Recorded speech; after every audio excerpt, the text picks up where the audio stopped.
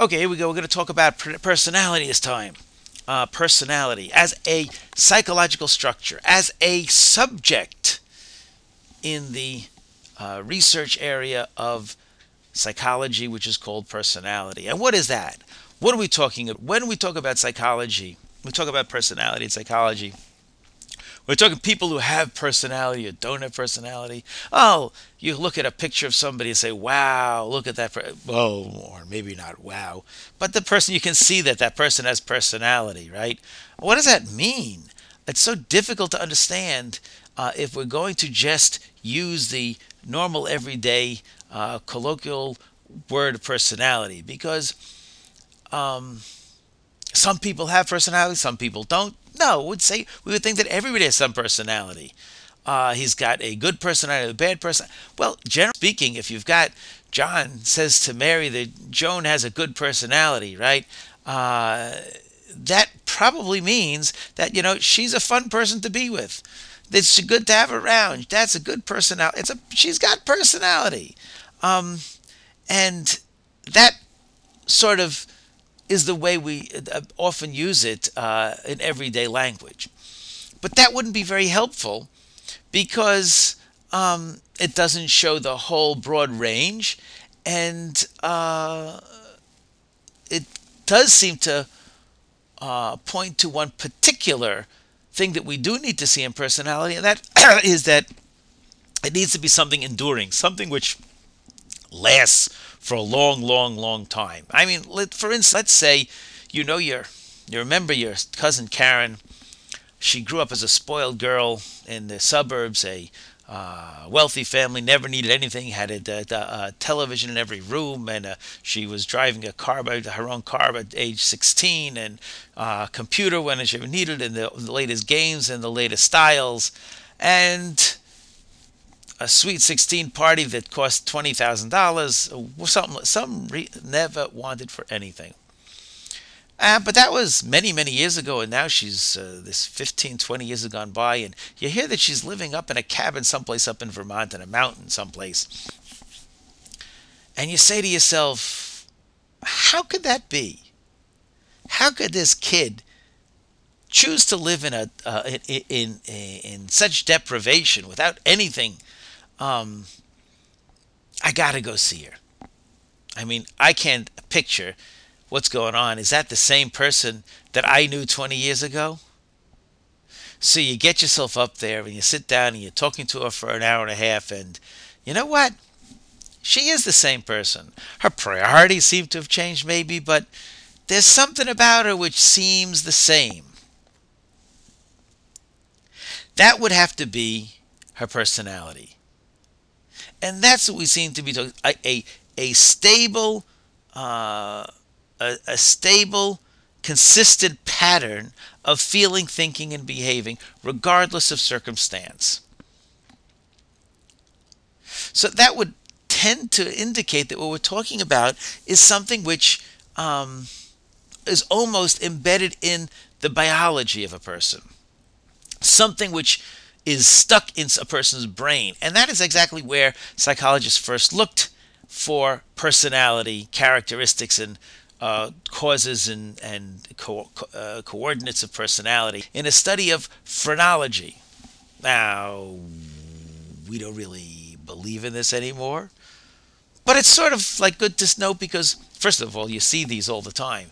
These busts with this area controls that area of the brain, and what it actually did was the idea was that if a particular area of the brain was, for instance, controlled altruism, if somebody was very altruistic, that part of the brain would grow more, and then you'd be able to tell that that person has an altruistic personality because it would then push the skull out a little bit more, and the shape of a person's head would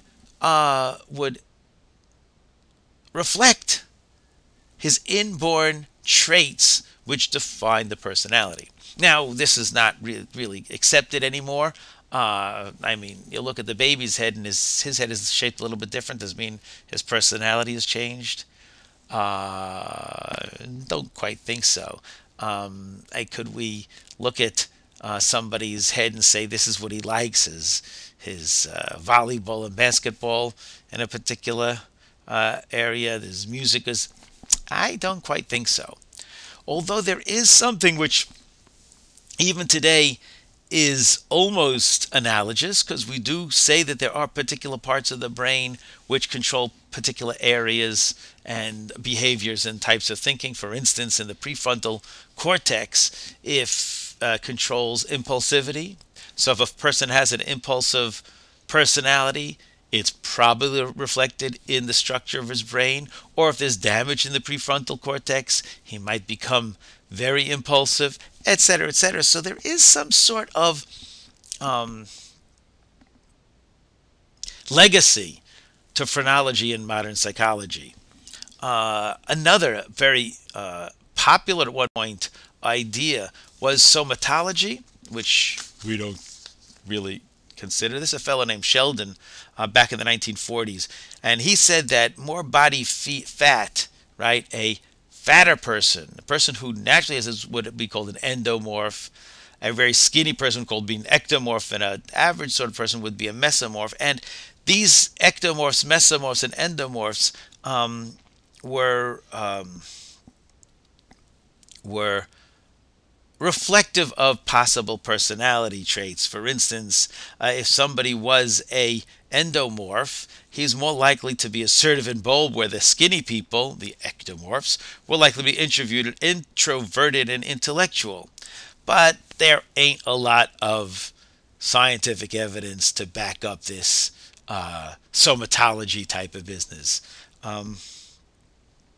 So we really don't consider these early ideas of correlation of body type or brain type or brain structure to personality. Although there's one sort of thing which we call physiognomy, which has a bit of validation by current research, and that's that we can access or understand personality in facial characteristics. Like I say, there is some good research, particularly it says whether people are gay or straight or Democrats or Republicans, and that's pretty good. And as a matter of fact, they even have digitized this, so you can digital physiognomy, and you can put in somebody's face and try to figure out if they are what type of character they have and personality they have. Some famous people, you can see here that they're sort of use Clinton and see that he is clever, honest, and optimist. And oh well, 2 out of 3 ain't bad, I suppose, right? So that is possibilities of doing it by external stuff, but you know, that's not where the psychology is today, or where the main areas of psychology is. We'd like to think really that the study of personality, or the study of understanding the structure of personality, or measurement of personality. In truth, most of the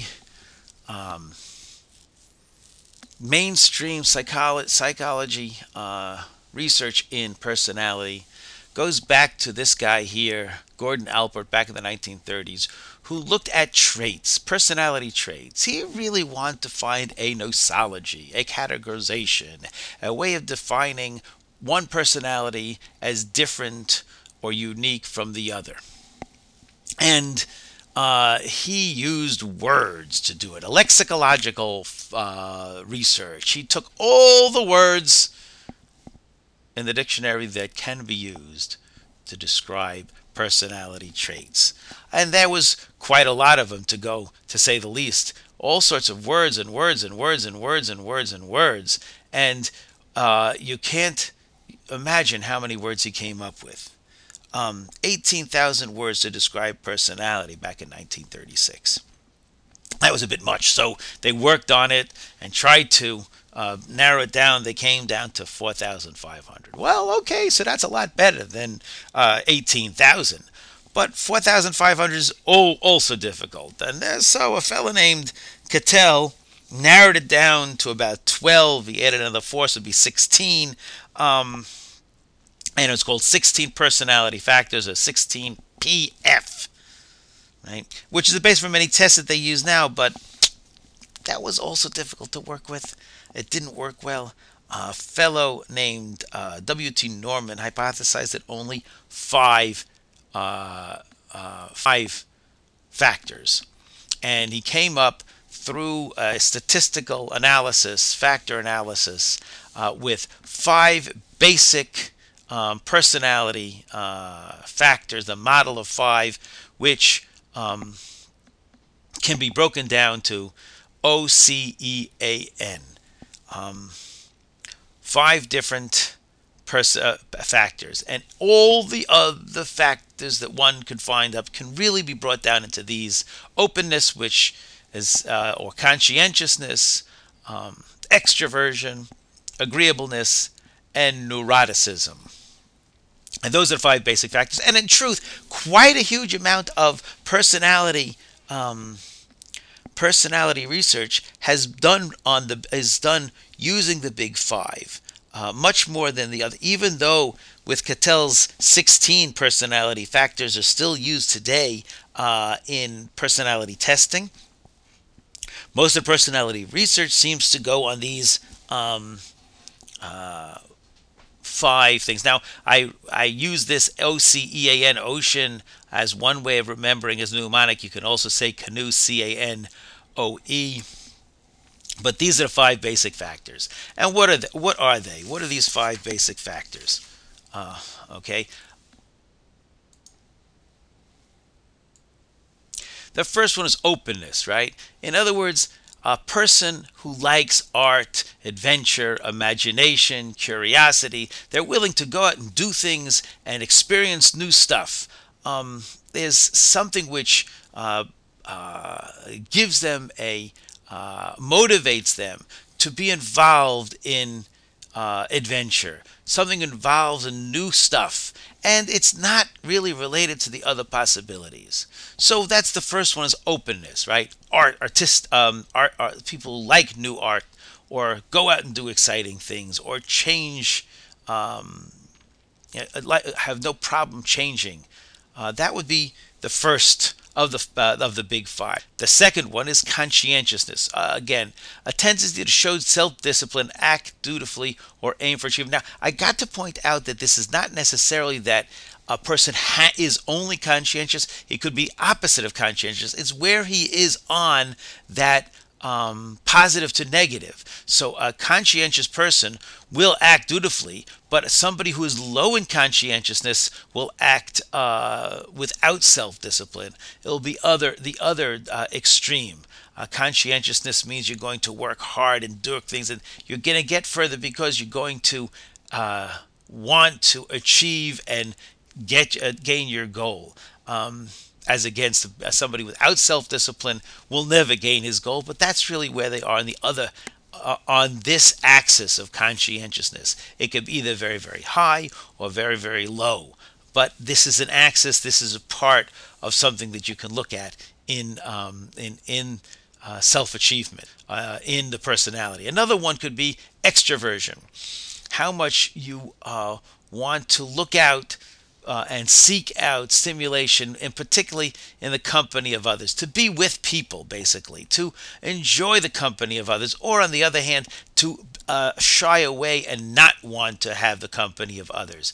One extreme or the other. This would be the number 3 of the big 5, the way we're counting them today. And you can think of people like that. Think of people who are more or less extroverted, or the opposite would be introverted.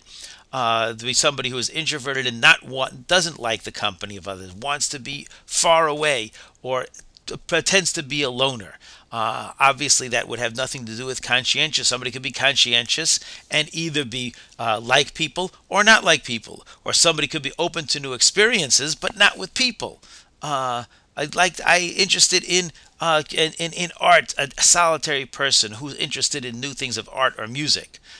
Or somebody who likes people but not interested, not conscientious. So these factors, the important thing is that they are all important. They go from positive to negatives, and they do not necessarily correlate with the other. The fourth one, agreeableness, which means basically a tendency to be compassionate, cooperative, rather than suspicious or antagonistic, to help people, to want to be nice to people, or to be mean and ugly to people, a concern for social harmony.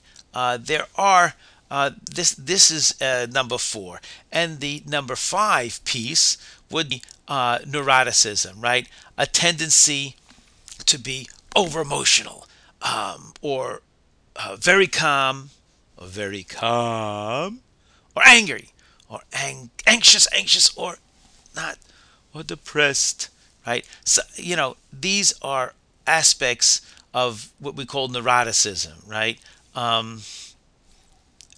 If you tend to get over emotional, or very on the other hand.